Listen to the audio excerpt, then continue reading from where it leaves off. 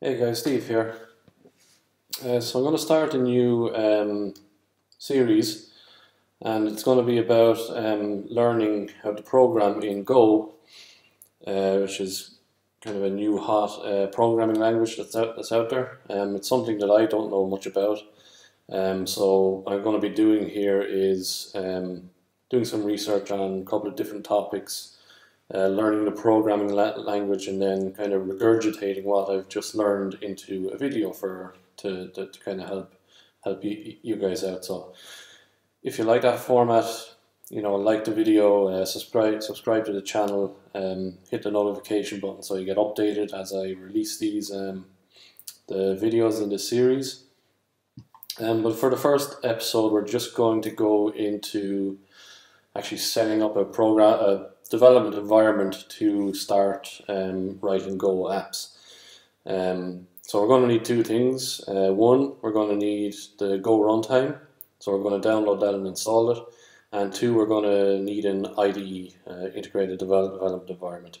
We're going to use Visual Studio Code because it's free, it'll run on any platform, and it has some nice plugins to start writing some Go apps. So we start here. We're on the golang.org, which is the Go programming language webpage.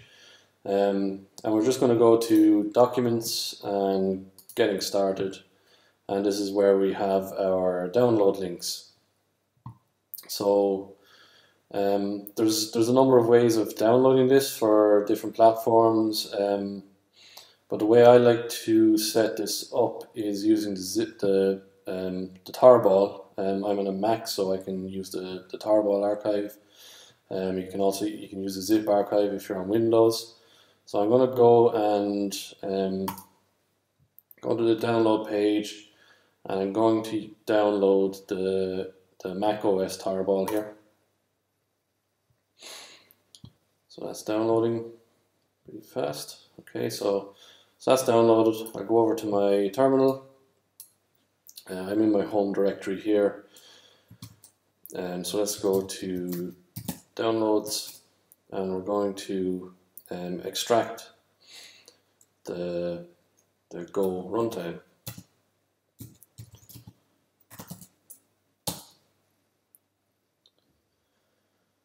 Okay, so we should have all of that in a directory called Go. What I want to do is I want to make a directory just so I can store these development tools in it.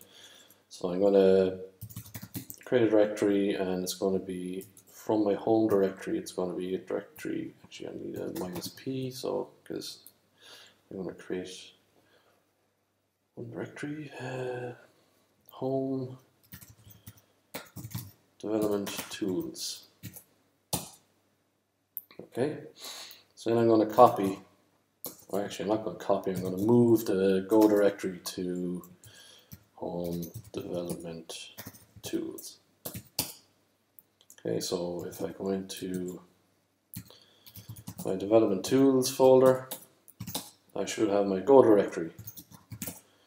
That's the directory, that's where my Go runtime now currently is, so it's in my home directory, development tools Go. So the next step here in installing then, using the tarball, is we need to set up a couple of environment variables, and there's two of them. Let me see if I can find them. There's these two. So you have the Go root, and another one we need to set up is the Go path. So the Go root is where your Go runtime is installed. So for me, it's the home directory, development tools Go. So I need to set that up. And then the Go path is where, if I was to describe it in my terms, it's where the Go runtime is going to download and save dependencies for your the applications that you're developing. So if you're importing different packages as dependencies to your app, it'll download those things from the web and store them in that directory, make them available to your app. It's kind of like if you think about Apache Maven, you have your local Maven repository where it downloads your dependencies for your application and it stores them there locally. So I'm going to set up my Go route and my Go path. So I need to do that in my, so if I vim my bash profile. So again, I'm working on a Mac here, so I just need to add some exports to this file.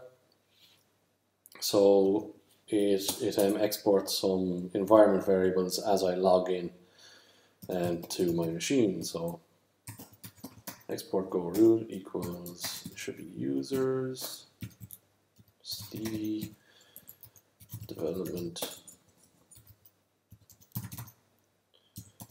tools, Jesus, go. So that should be my go root. And I'm going to export my go path. So they basically recommend that your go path be directly in your home directory. So it's just going to be users db go. I'm going to have to create that directory now in a second. But one last thing we need to do to make the go command available on our command line is add go's bin directory to our path variable. So we need to export our path variable and make sure that we take whatever's in the current path so we don't wipe anything out that's currently in there. And we can say go root / bin, and that puts the bin directory on our path. So that should be it for installing the Go runtime. If I just quit out of this and make sure I write my changes.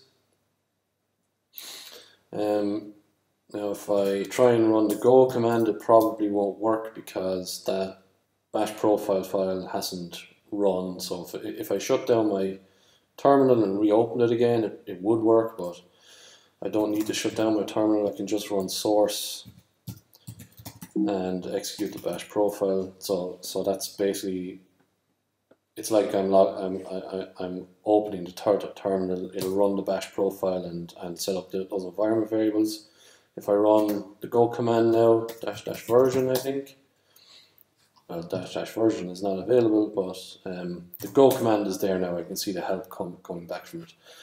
So that's go installed. One last thing, obviously, I need to create that directory in my home directory.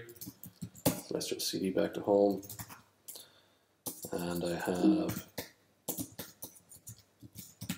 can see that directory here. Okay. So that's my Go runtime setup. Next thing I'm going to install, I'm going to download the Visual Studio Code. And it should start here. This might take a few minutes, so I may need to fast forward here. Okay, and we're back, and the Visual Studio Code is downloaded. So it's here in a zip file. I'm going to extract that zip file. And it's basically just an app here. I'm going to drag it across to applications and drop it in here. So it should be available to start up. Just double click on it from here.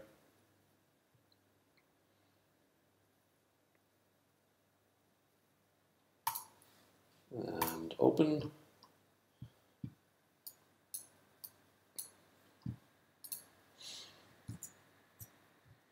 And that's Visual Studio Code installed. So next thing is we need to look at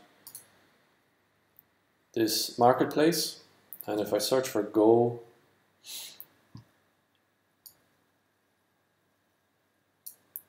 I should see a number of things here. So I'm looking for this top one.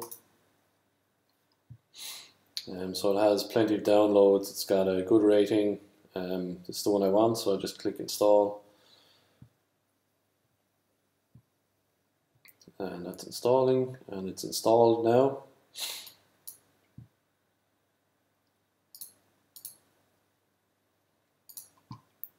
So if I go back to my files, so I'm going to create a folder. So I'm going to cd into my Go directory, and I'm going to create a folder called projects.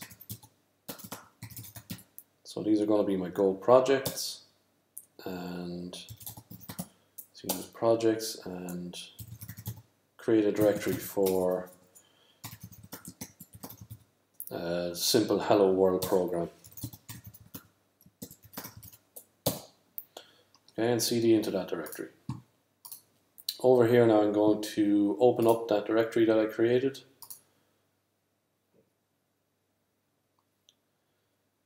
So I go to Go, Projects, Hello World, open. So now my Visual Studio Code is inside that directory. I can create a new file. That is a file. So call it hello world.go. And you can see it's now automatically recognized that it's a Go file, and it's asking me to install a couple of extra packages now. I'm going to click install all. So these are some nice extra features that come along with Visual Studio Code that help you also write your applications. I'm going to fast forward here again because this could take a few minutes.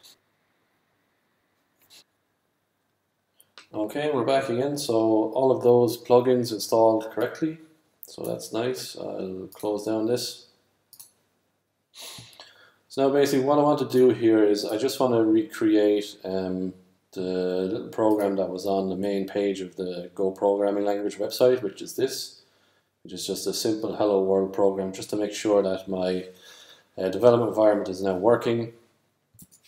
So I'm going to write that here. So the package main. So all Go programs start with a file that's in package main, I believe. We'll probably get into that further in our videos later in the series.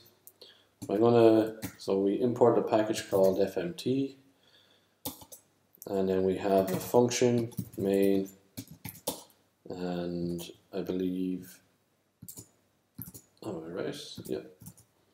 So empty dot, and you can see that the Visual Studio Code is offering me the code completion here, which is what I wanted.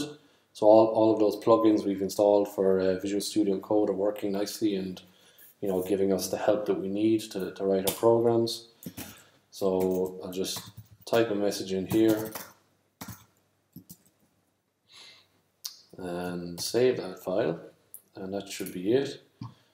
Now I can do one of two things. I can open up a terminal here in Visual Studio Code, but I'm just going to do it from